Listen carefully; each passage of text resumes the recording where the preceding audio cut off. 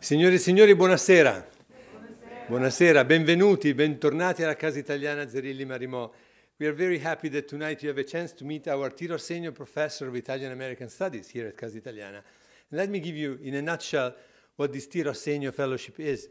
Tiro Segno is the oldest Italian American club in the United States. It was established here a few blocks from the Casa, and it still is there.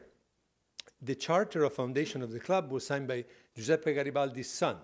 And you know, Giuseppe Garibaldi has a statue in Washington Square. And it was basically a club of Italian patriots, of people that felt that it was their duty to take it upon themselves, to take arms, to kick foreigners out of Italy and to unify the country. And there were chapters of this Tiro Segno, that literally means sharpshooting, or target shooting, all over Italy, to prepare the patriots for their duty to reunify the country. And when the waves of Italian immigration arrived to the shore, there were already members in Italy of this club, and they decided to open a chapter of it in the United States. Now, as far as I know, it almost completely disappeared in Italy. In some buildings, you see there is still the writing Tiro Segno Nazionale, but there is no longer any club or any people actually going. And it survives in New York. It's one of these interesting things. And it's a very active club, and the club has a foundation. And the foundation does charitable work. And about 20-something years ago, in the year 2000 actually, they decided to establish this fellowship. And the challenge was to bring to academia a fresh breath of scholarship on Italian Americans and the Italian American experience on all the different fronts. So instead of hiring one professor, thanks to the donation that we received from Tiro Segno, we are able every other year to hire a professor in a different field of specialty. We had historians, food historians, political scientists, migration historians, literary critics, film critics, and many, many more. And I have to say that, to our great delight, the composition of the classes, of the students that take these courses in Italian American Studies is the most diverse from a racial and social point of view that you can imagine. The idea was probably, we thought, it's going to be the Italian American students that study. And since there is a significant component of Italian American students at NYU, we thought they're going to be the main target. And it is not at all like that. And we found out by seeing the students and talking to them and asking them why they took this course, that the Italian American experience is not interesting only to Italian Americans, but it's of great interest to all the other ethnicities that are present in this country. So we have a lot of Latino students, African American students, students really from any different part of American society. Not to mention that we also have the fortune of being able to count on our colleague, Professor Josephine Gattuso-Hendin, that every other year, when the fellow of the Tiro Segno is not here, she teaches the course on Italian American life in literature. So we are trying to give our little contribution to the study, the development, the understanding of the Italian American experience. I would like to thank my colleagues and friends here that do this as their main scope in the Calandra Institute. We have Professor Anthony Tamburi, who is the Dean of the Calandra Institute, Maria Tamburi, who is the President of NOIA, National Organization of Italian American Women, and Joe Shorra, who also works at the Calandra Institute, Director of Events and Activities. They do it, it's their major work. For us, it's like something that we wanted to be part of this department as a choice. Many Italian departments, and Anthony knows it because he spent the first part of his life working in Italian departments, sometimes look down at anything that has to do with Italian Americans. And it's not really Italian, right? Storcono un po' la bocca. Well, we wanted to send a very clear message that in claiming the Italian American experience as part of the Italian experience, we are sending a message that is not only cultural, but it's also political of inclusion. And not because we want to plant the Italian flag on the head of anybody, but simply because we are saying the Italian experience is what it is because it was declined in different ways in the different parts of the world where these people arrived with their experience, with their culture, with their knowledge. And now, tonight's evening is dedicated to the presentation of Massimo Di Gioacchino. Massimo, first and foremost, is a wonderful colleague. This is the second year that he's here. He came on a previous incarnation, and he has already taught. The students love him, and we, his colleagues, love him very, very much. He's a very serious scholar, very passionate scholar, and very passionate professor. And the topic of his talk tonight is the discovery of religious freedom, the Italian immigrants in the United States from the confessional order to the First Amendment. Professor Di Gioacchino is an historian trained at the Scuola Normale Superiore di Pisa, that is, as you might know, the most prestigious graduate school in Italy. And he combines a series of different disciplinary expertises that build the unique presence that he has in the field. So he combines history, history of the church, history of spirituality, but also history of migration. And he has dedicated the past 10 years of his life going through archives. He had access for the first time to many documents in the so-called, not anymore, Vatican Secret Archive. Now the Pope changed the name, right, Massimo? And it's called the Apostolic Archive. No more secrets. There are still secrets, but not officially. So the Vatican Archive, archives of the Italian government, archives of the Italian church, but then the archives here in the United States. And one great thing about Massimo, he talks to you about the work that he's doing in the archives, and he makes the work of the historian exciting. Many people think the archive is just boring dust, and no, it's exciting. And when you talk to Massimo, you understand why that can be very, very exciting. And in the past few years, he has taught American history to American students. Of course, it's a segment of American history, but nevertheless, it's very, very American history. And he's very proud because he succeeded in making American students love American history, and he's not even American. So we are delighted to have him here at Casa Italiana and at New York University. And we are very happy that tonight you have a chance to discover with us what his lucky students are in for when they take courses with him. Please welcome Massimo Di Gioacchino.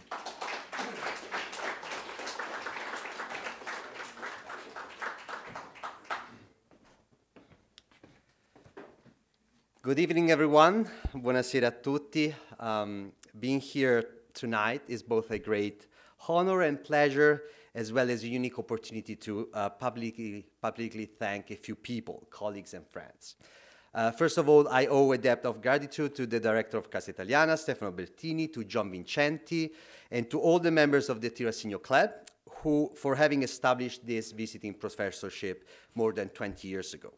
I'm also grateful to the past and present chair of the Department of Italian Studies, respectively Alison Cornish and David Forgesh, who have been extremely kind in helping me prepare for this role.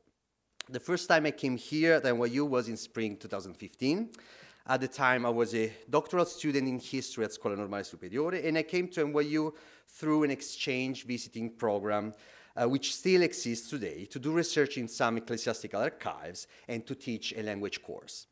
It was a fundamental experience for me, both because it represented a first precious opportunity to teach students, but also because it became the chance to get to know this wonderful community that Casa Italiana is. I'm still deeply indebted to Adriana Bonfil, who we know is here, Laura Bresciani, Nicola Cipani for their mentorship at the time, and I'm pleased today to be able to call them my colleagues and friends.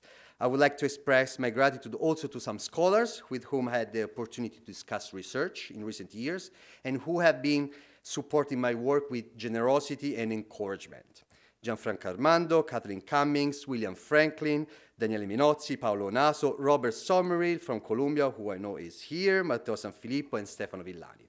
I would also like to welcome tonight our visiting scholar from Roma Tre, Professor Maria Chiara Giorda, with whom we recently founded the Permanent Global Seminar on Religious Diversity in Italian Urban History, and there is more information on the Italian Studies Department website.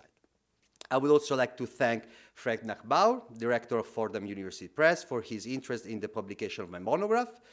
The book will be available in a few months in libraries and on internet with the title The Ruin of Souls, A Religious History of Italian Catholic Immigrants in the United States, 1853-1939. Finally, thanks to those who contributed to realize tonight's event, Julie Canziani, Esme de Coster, Sophia Moore, and Julian Sachs, and greetings to my students. I see some of my undergraduate and graduate students with whom we are exploring the religious history of Italian immigrants in the United States. Religious freedom, which we often consider one of the basic inalienable rights of the humankind, is a recent achievement of the Western world. one of the results of that political order that we call liberal, and which we can trace to the American and French revolutions of the late 18th century. Religious freedom, however, is the product of a longer historical reflection of man, both on the nature of religious faith and the laws of the social contract, which accelerated this debate in the 16th century with the Protestant Reformation. Still today, it is a fundamental right in our societies because it relates to the very dimension of sense and meaning in our lives of those who believe, but of also those who do not believe. And in fact, religious freedom guarantees not only the right to believe and practice any religion, far from the reach of secular governments and religious authorities, but also the right not to believe and to practice any form of religion. The Italians had experienced religious freedom for a few years during the Napoleonic Wars, the Napoleonic period in general. Between 1796 to 1800, the Napoleonic Wars brought to Italy the fruits of the French Revolution, later included in the Napoleonic Code of 1803. As a result of the spread of revolutionary ideas, church property was seized and then sold, civil marriage was established, and the Jews and the Protestants were emancipated.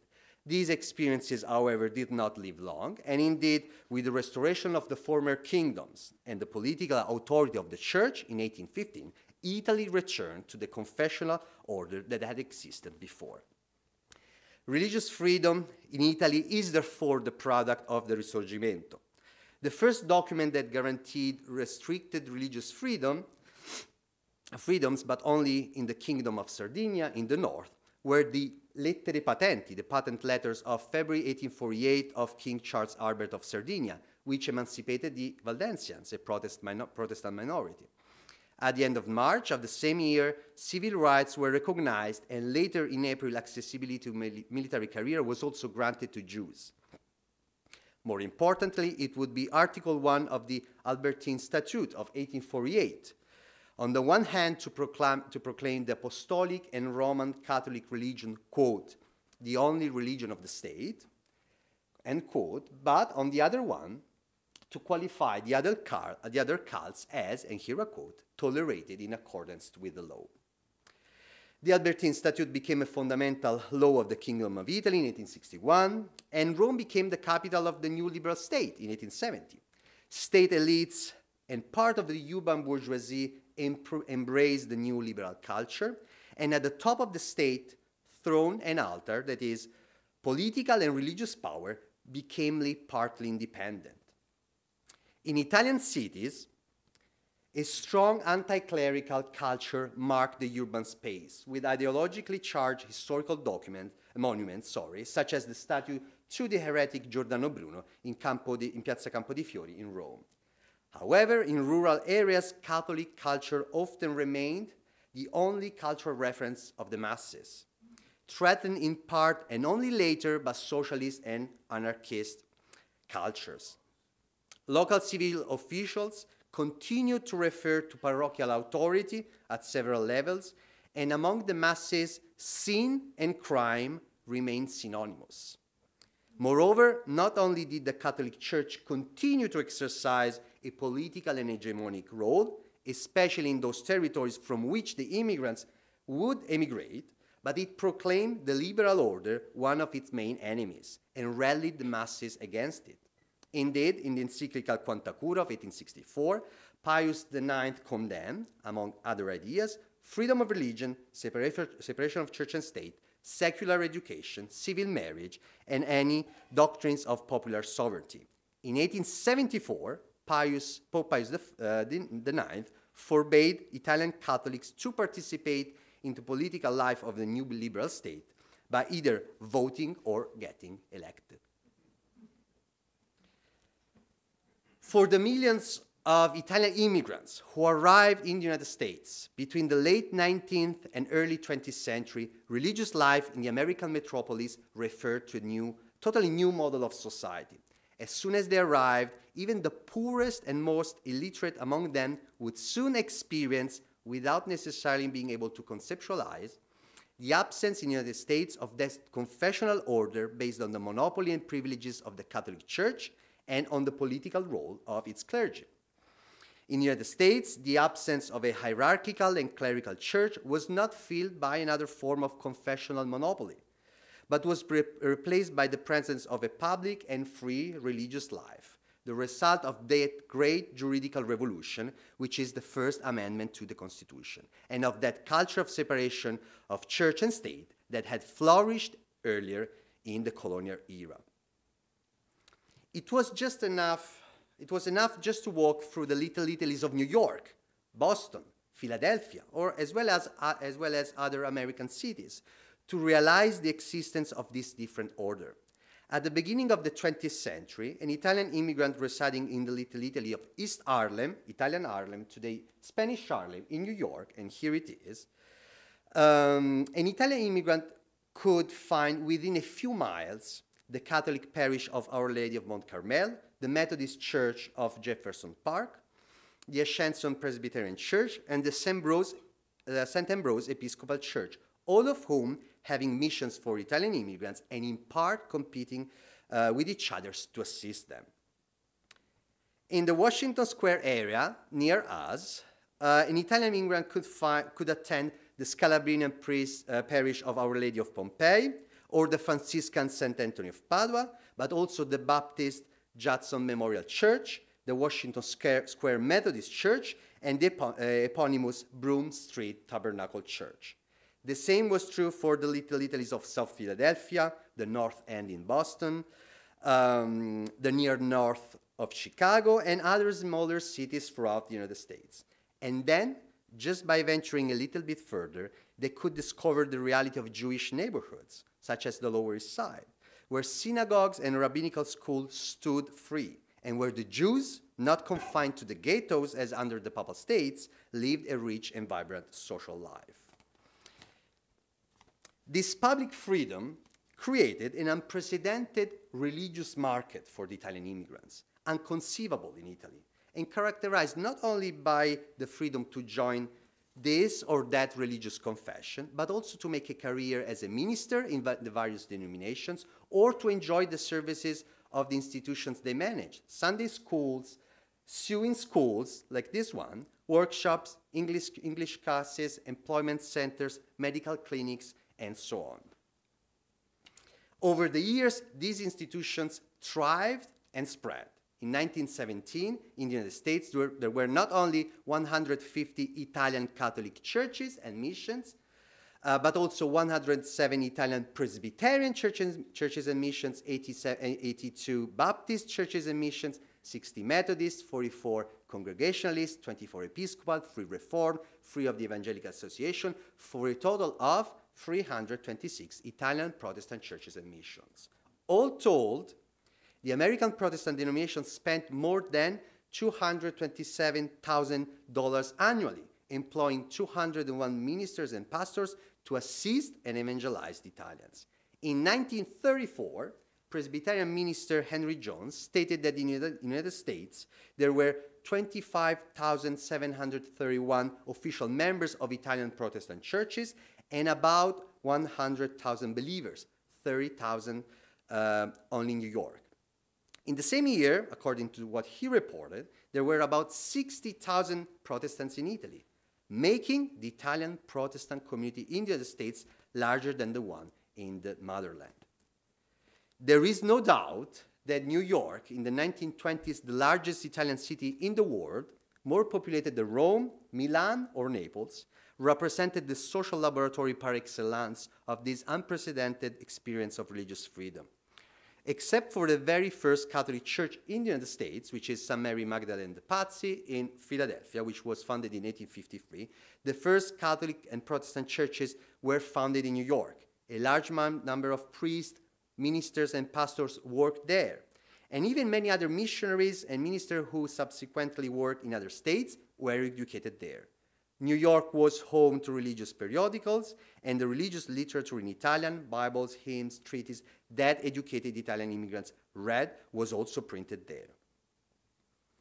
It was behind the entrance door of those evangelical churches that Italian immigrants would discover an heretofore unknown, ferocious, and ruthless criticism conducted both by Italian and American ministers aimed at that papist and clerical religious culture that many of them had known in Italy as the unique model of public religious life.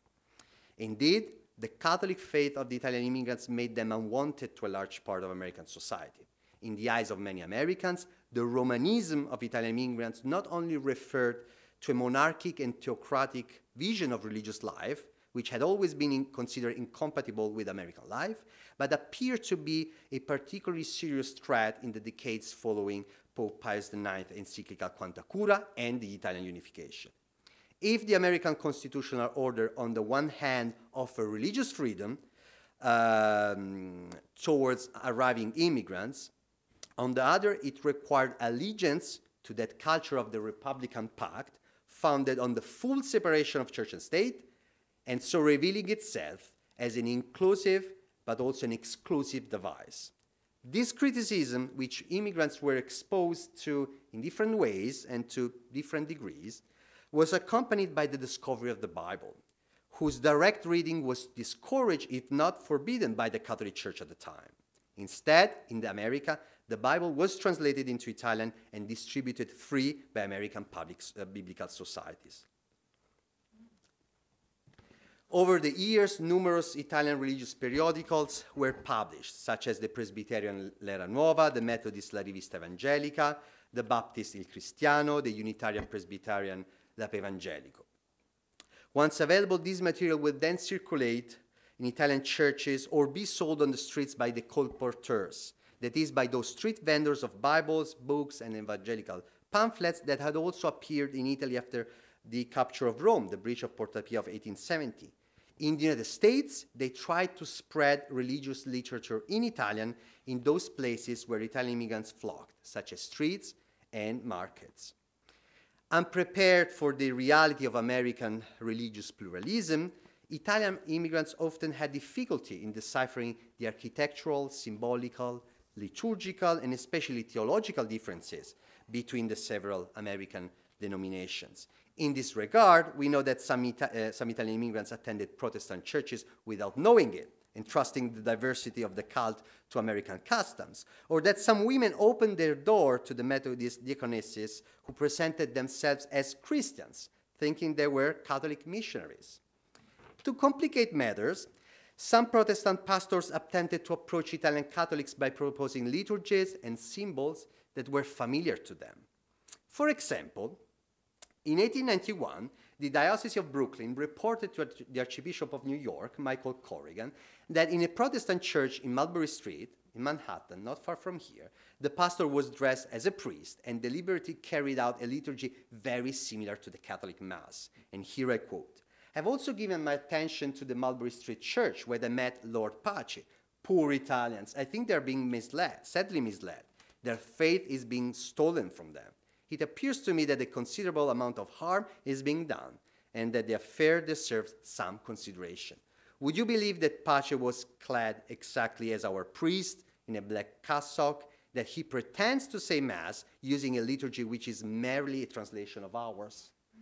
There is no doubt, indeed, that the religious diversity of American cities was a cause of disorientation for Italian immigrants. Journalist Amy Bernardi referred to what she perceived to be, quote, soul trafficking, end quote, conducted by means of, and here I quote her again, sermons, insinuations, conversions, end quote. A source, in her negative opinion, of, quote, imbalance, restlessness, and discontent among Italian immigrants. And certainly, imbalance, restlessness, and discontent emerges in the reports of some Italian immigrants, like the following one of an Italian who had just landed in New York. And here I quote. This is the immigrant speaking to a Catholic missionary. "I obtained my work. On my arrival in New York, some kind people brought me to a missionary whom I believed to be a priest. He gave me a hearty welcome. He promised me employment if I had been a faithful Christian and attended church. The following day, I went to work. On Sunday, I went to the church assigned me, but when I knelt down and I saw that our Lord was not on the altar, that no image or picture of the Madonna was to be found there, I understood at once that I had been deceived. I arose weeping and said within myself, I will die of starvation rather than deny my faith. This is why I'm now without work. The continuous migration of Italian immigrants from one area to another of American cities and within the country made this situation, this religious market, dynamic and constantly changing. To grasp this, they only had to observe the sacred buildings of the city, which in fact were erected, destroyed, transferred, or whose affiliation was changed with ease depending on the needs, all to the great astonishment of the Italian immigrants who had been accustomed to considering the sacred building a fundamental, a permanent element of the urban landscape. This situation made it difficult even for the most cultured Italians to navigate the urban landscape. Priest and intellectual Emilio Pasteris recounted that once he got lost in Lower Manhattan, where he was searching for a Catholic priest, friend of his, and he entered a Protestant church by mistake. And here I quote him. "Stuff is this which alone expresses the religious dangers and which happened to me while in downtown New York, the labyrinthine low city of New York. I was looking for a Salesian father who was my acquaintance. In place of the church where he was staying, I entered another one, not far away, and of similar proportions enough to confuse, and had been had seen a fresh and elegant young priest coming towards me, with two large eyes humbly lowered, smiling. When he politely led me to the sacristy and I asked him about my father friend, a well-known name, he renewed his smile and looked at me while the sacristan approached and noticed all the words. And here is what he perceived to be a priest. Perhaps you're wrong, he told me in a beautiful Italian accent and a little blushing. This is not the church you're looking for, but a Protestant church. And as I looked in the amazement at his cassock, who repelled with the tranquility of his words, he added, in fact, have not known the truth for a few days and have embraced it. I hope well that in a few months I will be a minister of the new church. Oh, could all come to the truth? There was no doubt. A terrible pain hit me. But have you really studied hard to come to the truth? I couldn't help telling him, getting up. I studied at the Pontifical Gregorian University, sir, and I'm from, and we don't know. Many of the ministers who worked in Protestant churches had, in fact, previously been Catholic priests. And for this reason, they were often considered by Italian Catholic communities as traitors to their own church and people, and morally corrupt if married. Their conversion, especially if it took place in the United States, risked being dragged along with controversy and slander. The Valdensians knew this well, and at the time in Italy they refused to accept former priests for the ministry, recommending them rather to teaching or writing. This contempt was also shared by educated members of the Italian community, not necessarily affiliated to the church, such as the aforementioned journalist Amy Bernardi, and here I quote her. And above all, it seems to me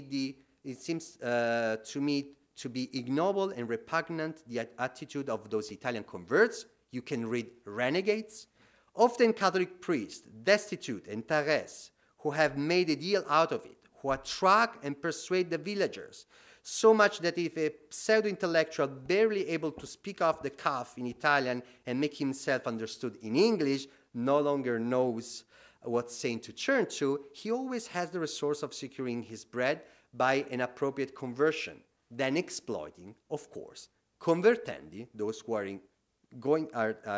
getting converted, converters, and converted. Although Catholic sources present the choice of the evangelical ministry among the Italian United States as a comfortable and convenient choice, it actually involved numerous difficulties. Many Italian ministers lived in a kind of limbo. On the one hand, by residing in the Italian neighborhoods where they operated, they experienced daily the contempt of the Catholic majority and his anti-Protestant prejudice. On the other, in the rest of the society, as well as in the American denominations to which they belong, they experienced both religious and racial anti-Italian prejudice and the difficulty of integrating into a new society. Furthermore, being a Protestant minister among Italian immigrants was a more was a more difficult task than many thought, because it did not focus only on the pastoral care of the souls, as it was the custom in the Catholic Church, but also on the concrete and material needs of the immigrants. This was the working principle of several Protestant denominations, ready to assist Italian immigrants in the search of a job, as well as a home, in getting a bank loan, as well as a school to send their children to. This approach emerges in the reports on the work of Protestant pastors such as Damiano Rossi, pastor of the First Methodist Church of Corona, Queens, New York. Mr. Rossi serves as a pastor, builder, and a businessman. He gives financial advice in addition to spiritual counsel. He's a guide to his people. When a family moves into the community, he calls on them and urges them to buy a home instead of paying exorbitant rents. He knows that homeowners make a permanent community and a permanent church. He helps new families find desirable houses and aids them to obtain banking credit. There is no doubt that behind the reasons for some Italian immigrants converting to Protestantism were the material needs rather than great theological insights. In the condition of extreme poverty and hardship they experienced, they learned to use this religious market to their own advantage. This was a constant theme in the anti-Protestant propaganda in the Little Italies, which viewed the work of the Protestant denominations as a threat. And here again, Amy Bernardi. A Baptist pastor in New York dared to qualify the state of affairs by expressing the opinion that if we had enough money, all the Italy would become Protestant. Now, and I say this with the free conscience of one who is not moved by any narrowness of conviction or, on the other hand, by any personal intolerance. The ignoble and criminal opinion of the Baptist pastor and his fellows should be thrown back in his throat. The same ethnic and historical reasons that allowed and still allow skepticism to flourish in Italy, but did not succeed in making it Lutheran with Luther, who had so much more ingenuity than his posthumous followers, nor after Pope Leo X, who had it, however, still more than Luther. They are also valid today in our immigrated world. Let the Methodists establish their clubs by subsidizing individuals, families, bands, and schools, providing families with milk, coal, oil, clothing, maintaining health or vacation homes for mothers and infants, and so on. It is no less true that such persuasion is not always enough, and that they often find themselves having to disguise the reason for their generosity. Religious freedom, Italians would discover, also meant responsibility and participation. In fact, American citizens, educated in the full spirit of the separation of church and state, were constantly called to participate and contribute, even economically, to the sustenance of their own churches and ministers. This culture of giving, as many Americans called it, was unknown to Italian immigrants. Centuries of clericalism had, in fact, taught the immigrant that, and here I quote what an immigrant said in one of the letters preserved in the Archdiocese Archives of New York, quote, "The church had to give to them, not them to the church." In other words, for many Italian immigrants, the management of ecclesiastical life was a matter of the clergy, not a public matter. With respect to this culture, there were numerous attempts by Protestant ministers or Catholic bishops to encourage Italians to contribute financially to their churches. For example, in January 1889, Archbishop of New York, Michael Corrigan, issued a pastoral letter addressed to the Italian immigrants, in which he wrote, "We exhort you to correspond to the efforts of the priests who have come to us, and to the well-known zeal of all the others who work hard for your souls. As regard to the churches of the city where Italians receive their spiritual aids, 4 of them have been either erected or placed at your disposal by other Catholics already established in New York for some time. But the last 2 are the work of your generosity and devotion, which gives us hope that as your means grow, you will be able to sustain your churches by yourselves. As far as we are concerned, we warmly exhort you to this beautiful and at the same time most holy work." The alms that you will give for the house of your God will return to you 100-fold. In conclusion, there is no doubt that the possibility of converting to one or another religious confession did not result in a denial of their own Catholic traditions and their own peasant culture in the large majority of the Italian immigrants. Yet, the contact Italian immigrants had with American religious freedom gave birth to an important chapter in Italian religious history in the United States, characterized, among other things, by an unprecedented circulation among the Italian communities of certain modern ideas, full separation of church and state, religious freedom, secular public education, among others, and by a context of pluralism and religious diversities in the Italian communities that Italians would experience in the peninsula, in Italy, only starting from the 1970s. Furthermore, and I believe this is one of the research themes for the next 5 years, the experiences Italian communities had in the United States did not stay overseas, but returned to the Italian peninsula, and especially to the south of Italy, to return migration of many Italians. Methodist Eduardo Tagliatella wrote of, quote, humble workers and farmers who emigrated to America and converted there to the faith of Christ. Reformation, Protestantism in his views. And I continue quoting, who returned to their homeland, Italy, to make propaganda among families and friends. At the beginning of the 20th century, some Italian immigrants founded important churches and started an evangelization process in central and southern Italy. In this regard, and here I am, Alberto Pecorini wrote in a celebratory tone, in southern Italy and Sicily, and this is 1906, in southern Italy and Sicily live perhaps 200,000 people who have found themselves in a more or less intimate contact with American life and who have left Italy with their minds cluttered by superstitions and intolerant ideas and returned to Italy with their minds open, free, prepared to rise to them or to lead their children to a more modern and truer civilization. Thank you so much.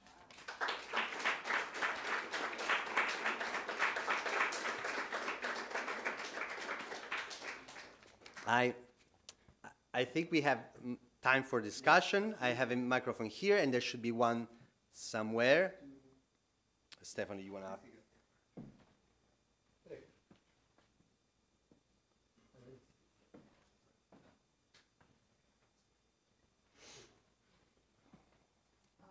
Thank you for your talk. Human history has been replete with persecution of one group against another, committing atrocities all throughout history, burning of heretics and people they don't agree with, burning of Jews and First Nation indigenous people.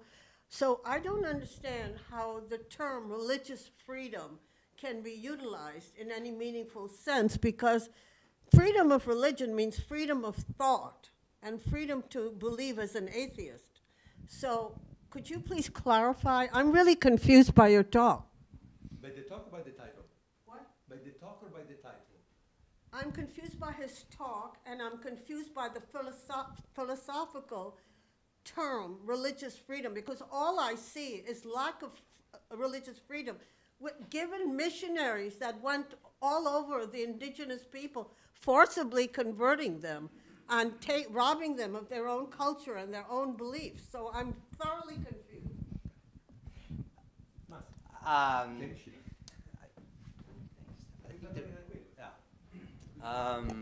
would just say that I focused on Italy and the U.S., late 19th century, early 20th. The term religious freedom. I'm not, yeah. I mean, you used that as an ideal at the beginning of your talk, religious freedom.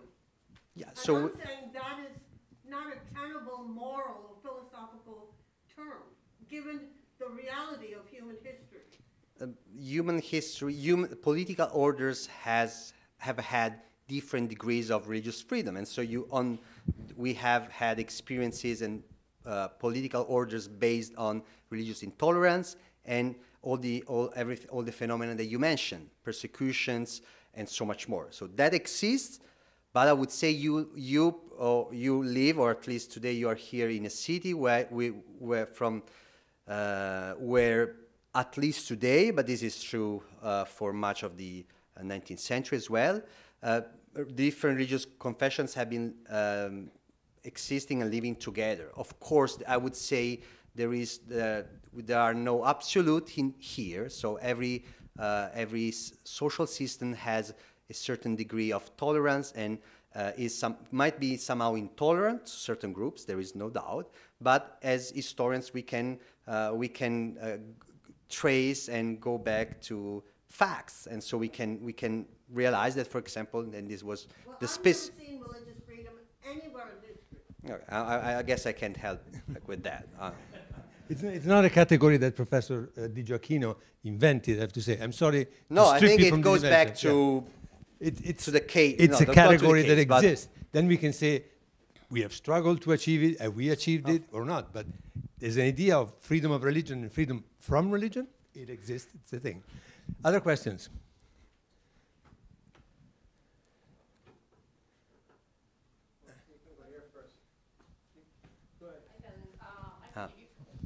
Thank you. I'm just wondering if you can quantify percentage-wise the number of Italian immigrants who actually became Protestant, because growing up in the true faith of Congregationalism myself, I did know a very, very few Italian Protestants, but very few. So I'm just curious. It was a revelation to me to see this presentation. So I'd be curious to know if there's a way to quantify it. Thank you. Thank you. I'm glad it was a revelation to you, because it means that I've done some, at least somehow original work, because it proved to be a revelation, and it is a revelation to many Italian Americans, to many Americans who tend to look at the Italian religious history in the United States through the lens of some categories and certain stereotypes, as the little southern villagers from the south who is only Catholic. And I have given statistics somewhere, and here they are.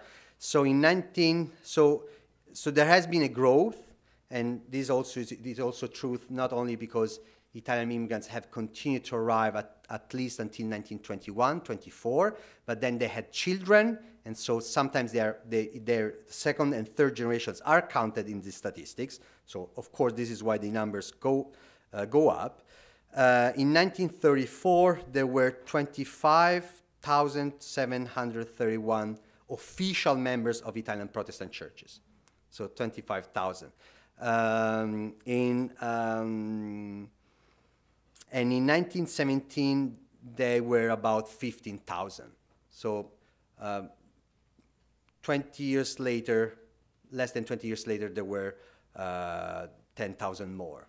Okay, I would say. So again, speaking of churches, institutions, instead, in 1917, there were 326 Italian Protestant churches and missions in the United States. Most of them New York, Boston, as I said, Philadelphia, but you can find them, and there are some statistics on this, you can find Italian Protestant churches everywhere in the United States. You can find them in Florida, in Louisiana. Italians accompany the westward migration during the second half of the 19th century, and you have Italian missionaries, Italian evangelical communities in Idaho, you have them in Colorado, of course, less than New York.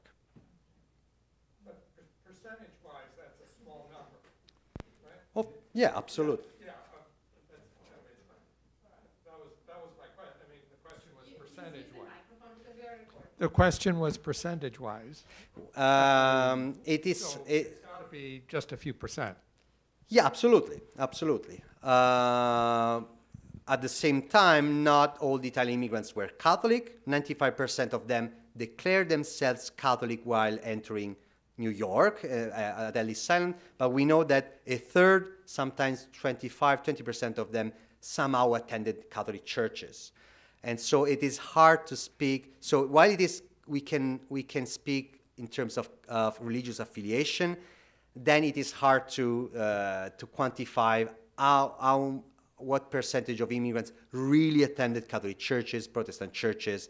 And again, the whole issue is dynamic because Italians constantly moved. They moved within New York State, they went west, they started going to New Jersey actually from day one, from late 19th century. And so communities are built, communities dissolve, churches are temporarily erected, and then chapels are opened somewhere else. So everything is very dynamic.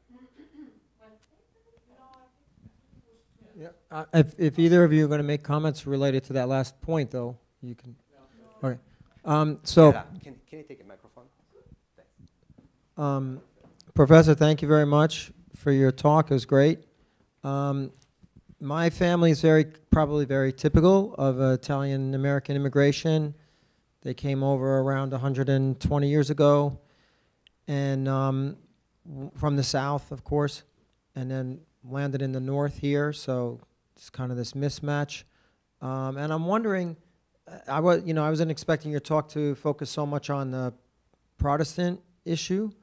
And I'm wondering if you've had a chance to look into these larger things of, like, for example, when I started going back to Italy as an adult, it seemed to me like the people I knew here were more Catholic in some ways than people I met in Italy, and that Italy had, the churches in Italy were kind of empty. And a friend of mine from Rome, she came to visit my family here in New York, and she said, Michael, your family is more like living like Italians did 100 years ago. And it was like a lot of Italian Americans from the South, especially, I don't think they realized that Italy has kind of moved forward, or at least for a long time didn't. Maybe they do now. And so I'm wondering, when you're in your exploration and your investigation, what are these larger trends of religious freedom beyond just this Protestant story, which is really fascinating, but the idea of people moving towards, completely other religions, Buddhism, and then even becoming atheists, and in both the parallels in both countries. I'm curious about anything that you might want to add. Yeah. I guess the word you might want to use is secularized. Somehow Italy is full of churches, but Catholic culture seems to be more secularized than the one in the US. So American Catholics sometimes seem more Catholic than Italians. We could tackle this issue from many perspectives, I guess, but I would say the very difference between the Italian and American context is that in Italy, the church, the Catholic Church, as I was mentioning at the beginning, opposed the creation of the liberal state, the new rising liberal culture, which eventually spread everywhere in the Western world, and even beyond the Western world. And so somehow the church in Italy got delegitimized in the late 19th century, early 20th century.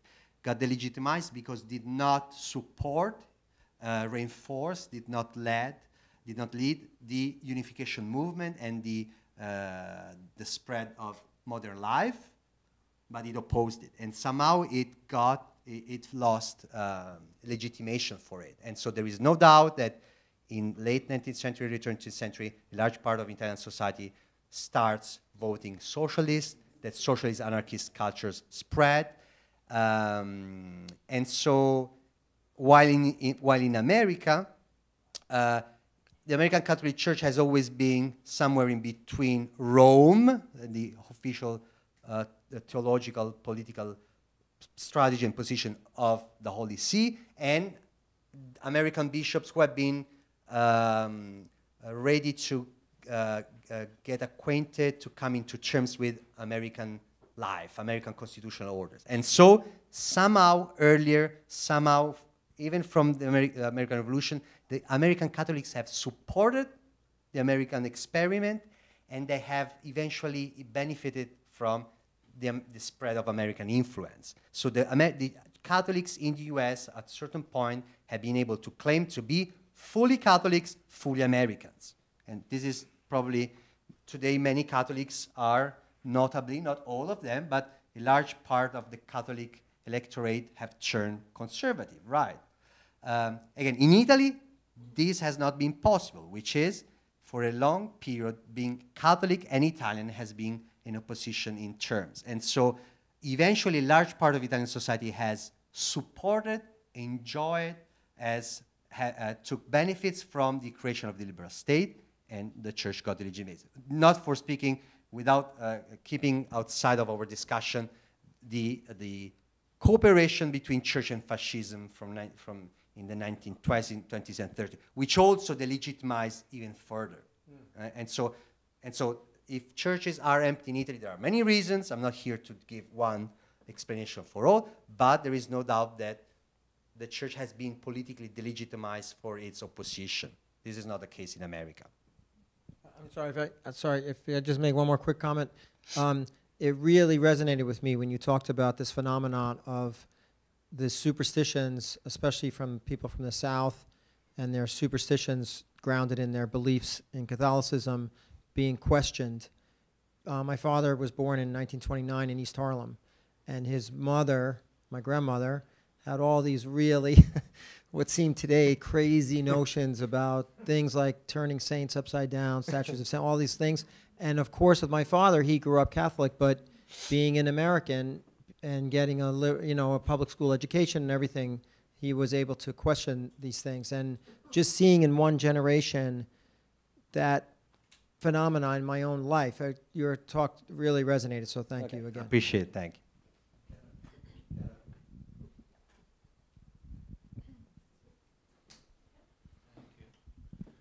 Thank you so much for a wonderful presentation here today. I think, as a number of audience members have said, it's a kind of revelation for them to even begin to think of Italian immigrants as not being Catholic, this kind of almost hegemony of this one sort of narrative. So that's been really refreshing. I wonder if you could speak a little bit about the Catholic Church's reaction, and you alluded to it a little bit, but the Catholic Church's reaction to this Protestant proselytization. And I'm thinking in sort of in terms of two things. One is that, at least especially in especially in New York City, the Irish-dominated Catholic Church had just barely begun to Americanize the Catholic Church as these Italian immigrants are coming, and that they are bringing with them certain kinds of public practices that the Catholic Church and the Irish-dominated Catholic Church finds sort of difficult. Yeah, I mean, the idea that these things are superstition, that they're pagan, et cetera, instead of being part of people's belief systems, but that it presented a problem for them, the Catholic hierarchy, in sort of making the Catholic Church okay for American society. But coupling with that real fear of this Protestant movement into the Catholic Church, I'm curious about like how rigorous and forceful the Catholic Church was in combating Protestant proselytization. Okay, thank you for the clearly interesting question. So, as you were mentioning, American bishops had to manage the presence of Italian immigrants. On the one hand, they tried to integrate them into American churches because they knew that American Protestantism was particularly strong in that period. This is the late 19th century, early 20th century. American denominations are powerful, extremely wealthy institutions, able to spend money to convert the Italians. And so bishops have a political mandate. They are asked by the Holy See, by the popes, and there is correspondence.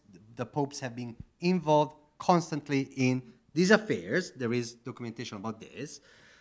So they have a mandate. They have to keep them Catholic. They have to bring them to the churches. But, as you were perfectly mentioning, the Irish-dominated church was not willing to accept them as they were, and so it tried to keep them inside the boundaries of Catholic life, but always at somehow distant. And if we want to visualize what this strategy would mean, this is the so-called parochial model of the annexed parishes. And so if Some of you might know the Transfiguration Church, which is in Little Italy, near East Broadway. I think it's Mott Street. Today is an Asian Catholic church. It used to be one of the first Italian Catholic, one of the first Catholic churches where Italians flocked. It was an Irish church managed by an Irish pastor. Irish would have mass and men have their own social life in the real church, the upper floor. Italians would pray, meet in the basement. Different moments with different pastors. And so the annex parish was a way to work this both strategy. We include Italians, but, and there are sometimes very specific, we can say silly, reasons why Irish congregation didn't want them, and they are dirty, they smell. Sometimes history also relates to these very basic reasons. Okay, there is not always high politics. So it's many times Irish people don't want to accept them, I would say, based on a discourse on race, on class, and so the annex parish is the way they work. And then the national parishes. So they go to a Catholic church, to a Catholic parish, but it's their own. And so we Irish Catholics are fine because they have their own church, but they have to pay for it. And one of the first international parishes is indeed Our Lady of Mont Carmel, which is close on Carmine Street, founded by the Scalabrians. So there have been several more, but I would say the strategy was this: to include them, to educate them, to police them. So please, no processions. Of course, the Italians would carry them otherwise anyway. But there is an effort to include, to keep them far, and to police them on so many different levels. Again, in terms of liturgy, in terms of economic contributions, and so much more. I'm going to stop here because there will be, of course, so much more to say. Massimo, generally, first of all, thank you for a brilliant talk, and I'm so grateful to have you in the department, and we can have these conversations basically every day. But from the picture that you gave us, that you presented to us, the history of early Italian immigration and religion is a history of defeats of institutions. And correct me if I'm wrong, but the Protestants, despite the spasmodic effort to convert the Italians, both in Italy, that is a disaster, because after the fall of Rome, as you mentioned, they thought that they could go to Italy, and finally, with the loss of temporal power of the Pope, they could convert the Italians. So entire missions arrived to Italy to convert the Italians, and that's a disaster. Nobody converts. And so they think they can convert the Italian when they come here. And from the numbers you gave us, thinking of the millions of millions and millions, and the investment that they made, also financial, the result is laughable. It's nothing. And the Catholic Church, as Joe remembered, the effort to keep them in the fold, they tried, and some of them tried in good faith, and some of them did good things, like Scalabrini, that was just canonized last week. Yes. But the idea that the solution they come up with is the national parish is somehow a defeat of the very idea of Catholicism. It's like they're not able to bring together Irish and Italians, let alone Africans and Asians. It's a defeat of the idea of Catholic that means universal. So from that point of view, I think it's the history of the defeat of the institutions and of the survival ability of Italians and of other immigrants, because they managed to find their own way, to negotiate their own way, to be who they are and who they want to be. It is indeed a history of defeats. The Italian immigrants did not respond as any of the major religious players wanted them to respond.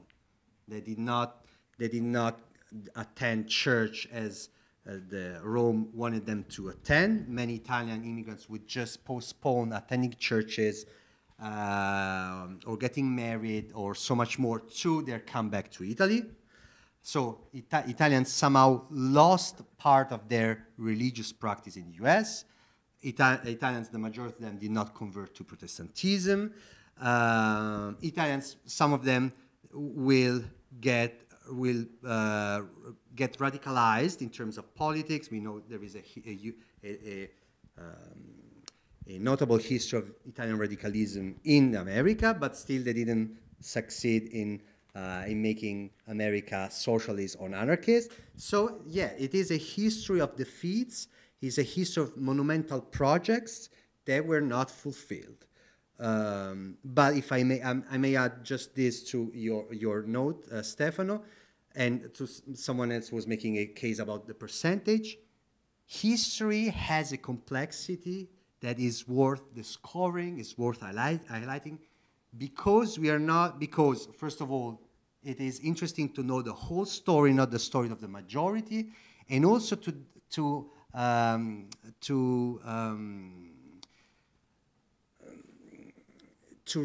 also to rediscuss, to be able to deconstruct the stereotypes we have about the major narrative.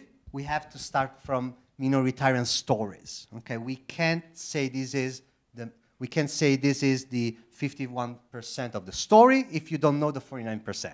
So what I'm saying is not just interesting because it highlights something we didn't know, something it was a history of minoritarian groups, but also because it gives us a more complete understanding of the whole religious history. Because as I was trying to make the case, Italian Catholics, Italian Protestants, anarchists, socialists, they all live the same neighborhoods. They related to each other. So you can't take a few elements out of this story and make a stereotype. You can do that, of course. This is what we do, but you can't honestly do that if you really want to make an exact portrait of the story.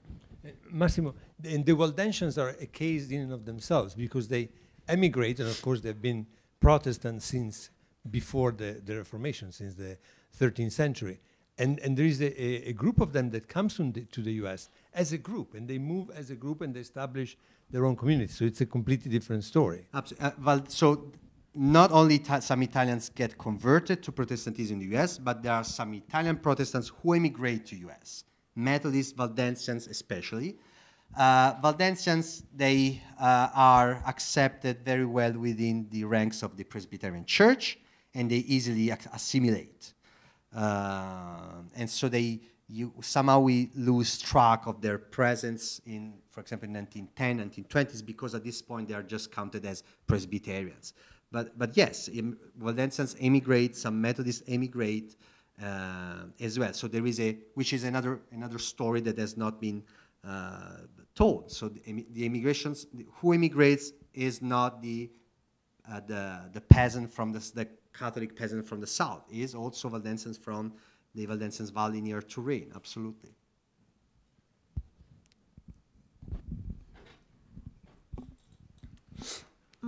I had two questions. My first question was similar, so was just the reaction of the Pope to all these conversions, but you already said. So luckily I had another comment, which is, I was thinking more general about the immigrant who comes in another country and has this shock and has to manage somehow a sort of personal evolution, which can come to a conversion, a religious conversion. And I'm thinking if you can make maybe a metaphor with present days. If you can say that this story that you told us can relate somehow to what the things that are happening now, for example, in Italy, with migrants coming with a different religion, and how they will manage the integration in terms of religion and freedom of religion in a country which, I mean, is still very, very, very Catholic, we can say, for the majority. But again, you're right, but again, it's Catholic because it's politically Catholic. Yeah. Because many churches are empty, but the Pope is on the news in TV every day. The politicians go to see the Pope. The bishops are present at funerals, but churches are empty. So it's not a matter of it's not a matter of the content of the religious culture of a country. Is not that is Italy still a Catholic country? Not because there is that religious practice that many Americans would think they would find, but because the political system is still imbued with the history of the penetration of Catholicism into liberal institutions. And anyway, this story, of course, somehow, if you extrapolate the historic context, the historical players, this is a story that happens in, I would say, many different ways, because then I don't think it repeats itself this way, but it somehow happens also today. And so there are people who come from countries where there is a confessional order, where there is a church,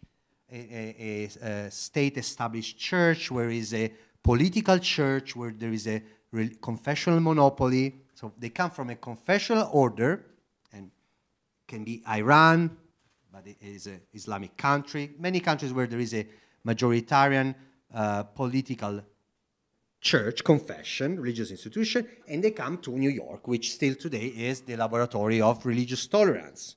Okay, so this story happens. It happens, and it is I would say one of the reasons, generally speaking, many immigrants still practice their religious faith with. It is because they find, generally speaking, we are making, of course, generalization, in America still a country based on that First Amendment to the Constitution, with a strong culture of religious tolerance.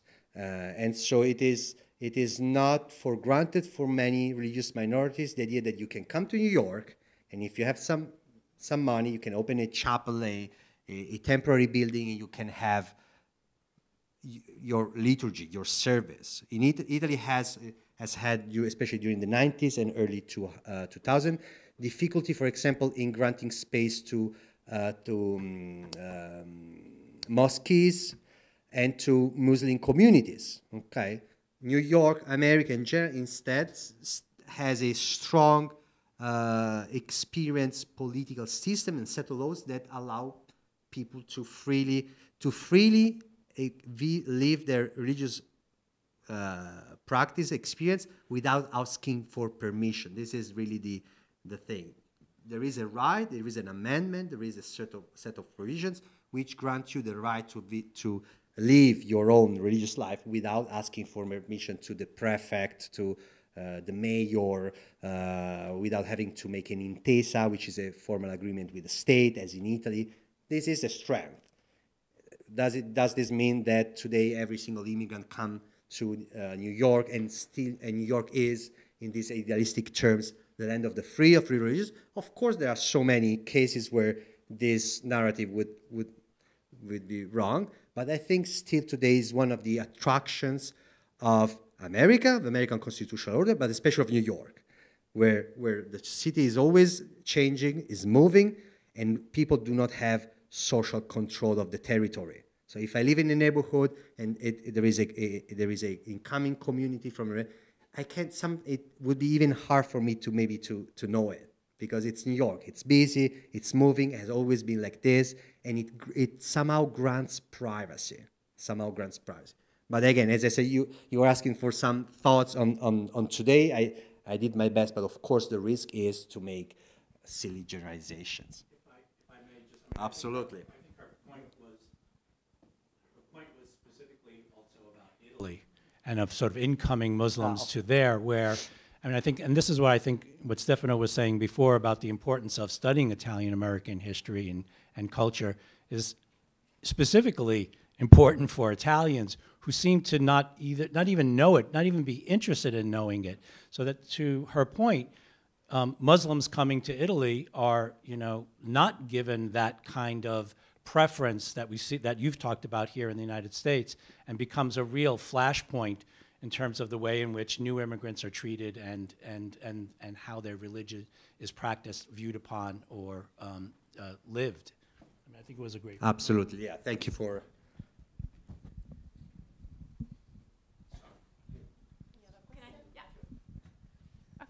So thank you, Massimo, for your intriguing and also historically based speech. I appreciate it a lot. I think that we speak the same language, so for me it's easy to say that I understand every part of your speech. Since I'm very interested, as you know, in methodology, in terminology, and for sure interdisciplinary, I would like to stress some concepts, some categories that you quoted, because I think that it could be interesting for you and for us to continue the discussion and also exploring other paths through which re-narrate and also re-exploring this kind of history. First concept, you say the market of religion. I suggest to using not only such a metaphor, but as a concept, a category, in order to try to look at the American religious experience such as a market. Neoliberalism, capitalism, choices, and possibility of freedom based on competition. Second concept, you use minorities and majority. I would like to suggest, if it's possible, to avoid to use minorities in our new narration against stereotypes. And so maybe minorized groups, but not minorities, in order not to polarize and to also use with our words this kind of polarization in narrating the history of religion. Third concept, I think that it's a good example of intersectionality. You spoke about migrants, Italians, who were not Americans, who were not Protestant, but the majority of them Catholics. So Italians and Catholics, two minorities, and I think that this sociological perspective of intersectionality is very fruitful for your kind of study. Fourth concept, and I apologize for this suggestion, we continue the discussion. I think that also urban religion is very important. Why? In 1965, Harvey Cox, the theologian, convinced all the world that cities were secular, so no religion in the cities. Decades after, José Casanova, Irene Becci, Marian Burkhardt convinced the world that religion were and are urban and cities are religious.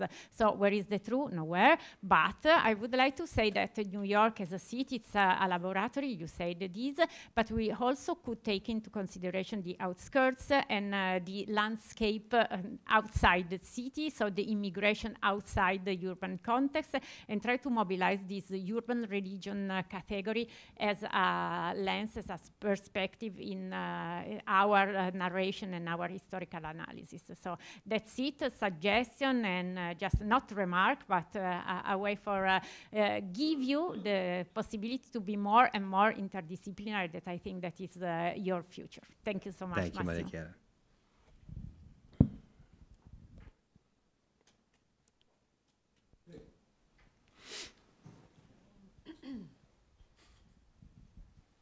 This is a comment and a quick one, not a question. I was walking here and I passed the St. Vincent Hospital and I see Alfred Smith Memorial. Of course, Al Smith was the governor of New York who ran for president, and the Republican candidate opposing him talked about rum, Romanism, and ruin. And of course, Al Smith lost that election. Just a point of American history.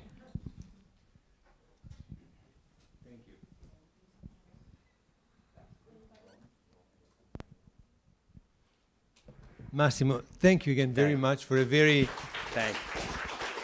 enlightening talk. I think our students are lucky to have you as a professor, and I think the importance of bringing to light communities that have been neglected, forgotten, and not studied, and the work that you do is really in that direction. Thank you for doing it. Thank you.